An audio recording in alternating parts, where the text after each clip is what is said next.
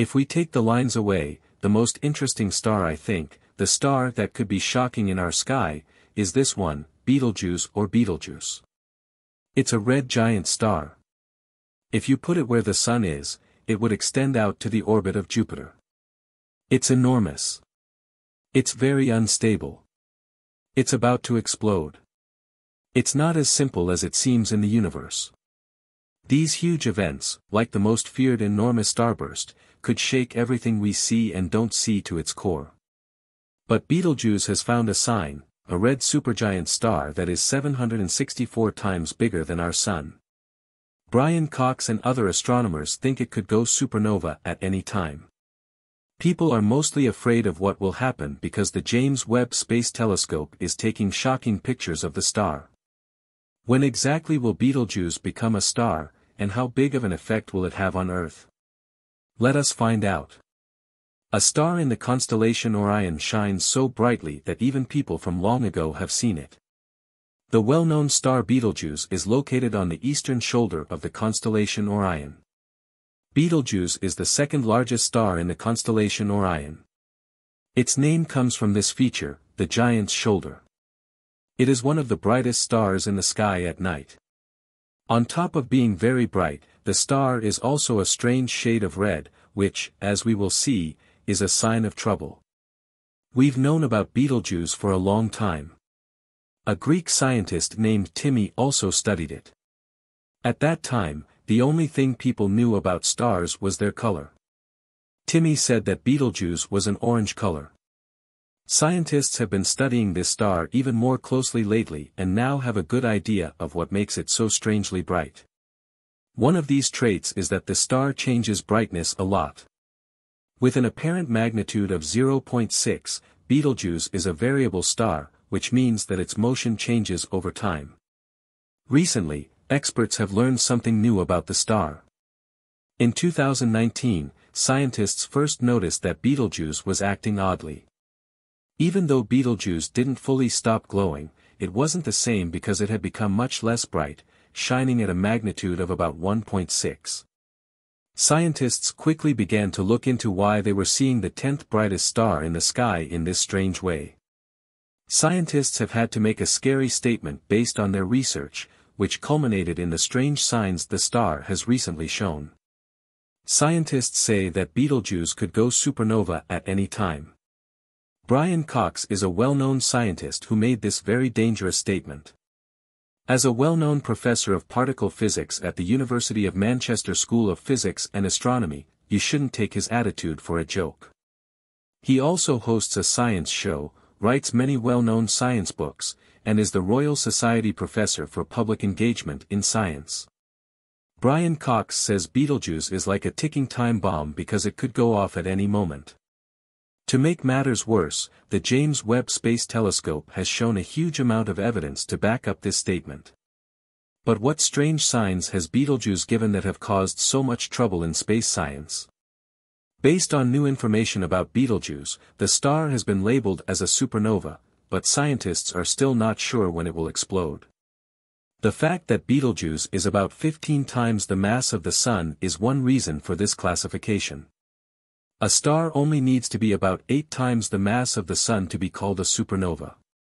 Things get more interesting, though. For this reason, scientists have used many tools to look into Betelgeuse, such as the James Webb Space Telescope and the Laser Interferometer Gravitational Wave Observatory, to watch what's happening in space around Betelgeuse. What they found is still interesting. The Sun was born on August 31st, 6 billion years ago. At that time, the star Betelgeuse was seen to be showing strange signs that made its future unclear. What did they find, though? They could pick up strange light waves coming from the star Orion in the direction of Betelgeuse. That is very strange, but it wasn't the only thing experts saw from the star. This one brings us back to the idea that Betelgeuse is a star whose brightness changes. Sometimes it was said that Betelgeuse dimmed down every 430 days and had dark spots just like our Sun. Today, though, things are different. It changes from bright to dim twice as fast as it used to, which is another strange sign that Betelgeuse is back. Scientists found that the star's dimming cycle had hit a V-band brightness of plus 1.614 in February 2021. This was very soon after the huge dimming event. Remember how the star seemed to dim in a strange way in 2019? That's what we're talking about because that's what it's mostly known as, the Great Dimming. We could see that the Great Dimming was the start of Betelgeuse's strange behavior and made a lot of people worry that Betelgeuse was going to explode. The range of dimming was 1.2 between 2019 and 2020, and the lowest level of dimming ever recorded was in 2019. So, experts were sure that Betelgeuse would go supernova in the next 100,000 years because of the Great Dimming. There is a lot going on in the universe, so this is pretty scary. Scientists quickly changed their minds, though, when they saw what happened next. Betelgeuse got brighter again after the Great Dimming and turned into something even more striking. Astrophysicist Andrea Dupree at the Harvard-Smithsonian Center for Astrophysics says that the star is now 150% brighter than normal. This makes it the seventh brightest star in the sky right now. Scientists were scared when they saw a red glow in the sky's southern hemisphere. Today, still, it gets more interesting because this has led to a lot of different ideas about what caused the Great Dimming. We're going to explain. First, it's important to note that not all stars have the red glow of Betelgeuse. The red glow of Betelgeuse is a sign of a red supergiant star, which is the last stage of a star's life and death. The red glow, on the other hand, is surprisingly caused by a surface temperature of about 3,500 Kelvin, which is much cooler than the surface of the Sun, which is 5,500 Kelvin. Because Betelgeuse is cooler than our Sun, it gives off less energy per unit of surface area, even though it is bigger and about to blow up. The Great Dimming was like Brian Cox says. Does it mean that Betelgeuse is about to go supernova? Actually, the fact that Betelgeuse is a red supergiant already proves that it is almost done with its life as a star. A star that is dying will also usually dim over time, which is something that scientists agree on. Even so, Betelgeuse's recent strange behavior made scientists even more worried, and many telescopes are now studying the star. As you can see from these many studies, some experts don't think Betelgeuse is about to go supernova because of the Great Dimming. One of the tools used to look at Betelgeuse and try to figure out what caused the huge dimming event was the Hubble Space Telescope. The studies done with this camera were sure to amaze everyone because they showed a different reason for the dimming besides the star possibly being about to go supernova. Scientists learned from the Hubble Space Telescope that the Great Dimming was caused by a large amount of hot matter being thrown off the surface of Betelgeuse. Because this release was so big, it made a cloud of dust that blocked the star's light and made it look like it was fading. A different reason for the Great Dimming came from what the Very Large Telescope, VLT, in Chile saw. In this case, the telescope concluded that the star's surface temperature had dropped by 170 Kelvin during the Great Dimming. However, it turned out that the dust clouds seen by the Hubble Space Telescope had nothing to do with the temperature change. Instead, they thought that dark spots were to blame for the Great Dimming in Betelgeuse.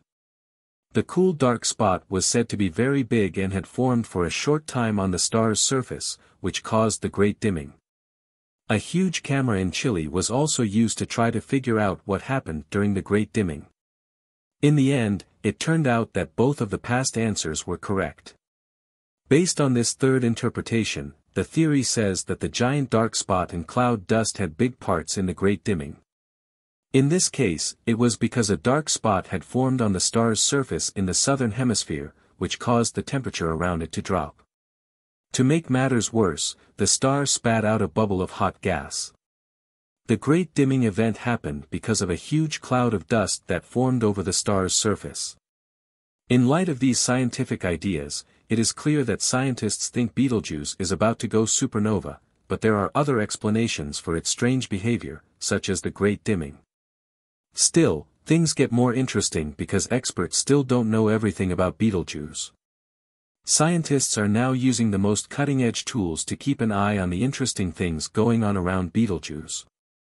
The James Webb Space Telescope has been one of the best tools scientists have used so far to study Betelgeuse's supernova events.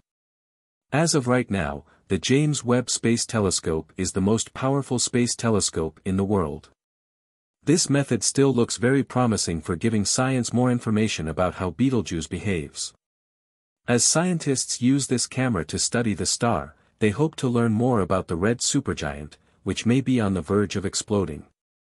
Scientists will learn more about stellar life cycles and how they affect the universe in general by looking at this star more closely with the James Webb Space Telescope. The James Webb Space Telescope is a big deal because it can study the universe's infrared bands better than any other telescope. This would help us figure out why Betelgeuse's brightness changes with the seasons. Scientists would be able to get better pictures and spectral studies of the star. The clear pictures of Betelgeuse are very valuable because they show important details about the planet's surface and the unique shapes of its dust and gas clouds. Scientists can be sure that their future models and predictions of the star will be more accurate because of this.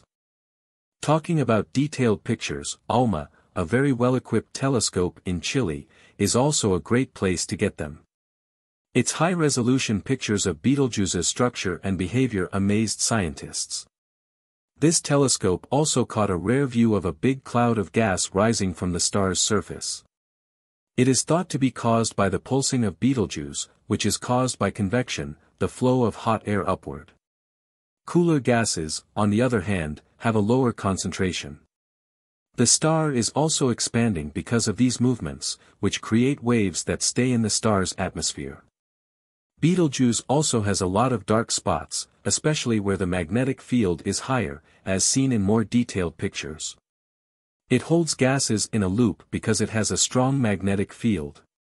This makes areas with lots of magnetic features, which are what cause the dark spots. These areas are cooler than the gas around them, which flows with hot gas from the star's core to the surface. The dark spots on Betelgeuse cover about 20% of the star's surface, making them much bigger than Earth. The star gets less bright as there are more of these dark spots. Scientists can't deny that Betelgeuse is about to explode, which would be a scary supernova no matter what the cause of the great dimming is.